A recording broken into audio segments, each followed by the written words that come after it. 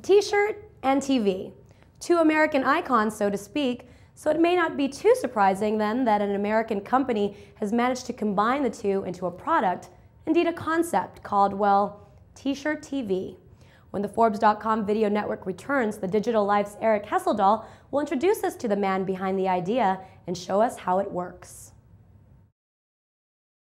Traditional marketing is a problem. People are watching less TV, reading fewer newspapers, and that makes them harder to reach for advertisers and marketers. So they're starting to turn to new ways to reach people in the places where they congregate and circulate. We're here with an interesting company that has a new idea for marketing. I'm here with Adam Hollander of Brand Marketers of San Francisco and with Judith Clant, and we're talking about this. Adam, what is this? Tell us about this. Well, this is T-shirt TV. And it's an excellent way to take your advertising straight to the consumer. It's active. Instead of being passive and expecting the consumer to watch your TV spot at home, we bring that spot straight to them wherever they live, work, or play. And what do you call it? I mean, what do you physically call the t-shirt? We call it T-shirt TV, but it doesn't just have to be a t-shirt. We could put it in, any article of clothing. We've done it in basketball jerseys before, and it's just limitless. Mm-hmm. You've worked with several large companies for marketing campaigns, have you not? Can you tell us Yes, about we have. that? We've worked with 20th Century Fox, recently did this program for the DVD release of Entourage with HBO. We've done the Republican National Convention with MSNBC, Def Jam Records for LL Cool J at the Video Music Awards. We're doing a program for SBC, going to movie theaters as well. Mm-hmm. And so your business is basically to hire out models wearing, like Judith here, wearing the t-shirts and going wherever you sent them. What we do is we hire wonderful people that are very outgoing and friendly. We call them brand ambassadors because when they go out, they're truly ambassadors of that brand. And they play, we brand the shirts completely, and they play whatever type of medium, whatever type of media the company wants. First of all, I want to know, is it comfortable to wear? And second, what kind of reaction do you get from people when you work on these campaigns? Yes, everybody would like to know that, and it's very comfortable, very lightweight.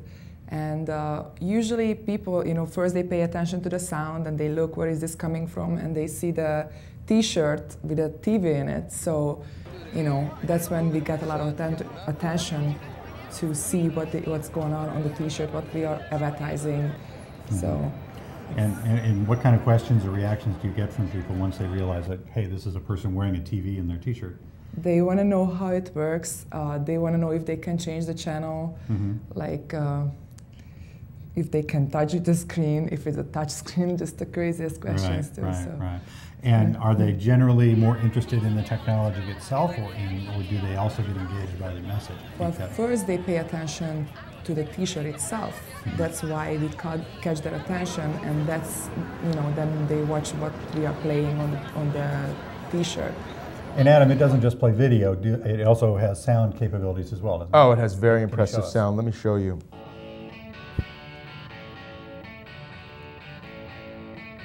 And that certainly would get a lot of attention. Yeah, usually the audio grabs people first, and then they come running up, and say, "What is that? Wow!" That's interesting. How do you like being remote controlled, I guess? Now, I hate to invoke the Teletubbies, but it reminds me. I mean, we basically have a video screen. Can you tell us a little about the technology involved? Video screen embedded into a T-shirt. What have you got inside here? Well, inside of this is a customized computer system that can play any type of media anywhere. It has audio, it plays full motion video, it could be unlimited length.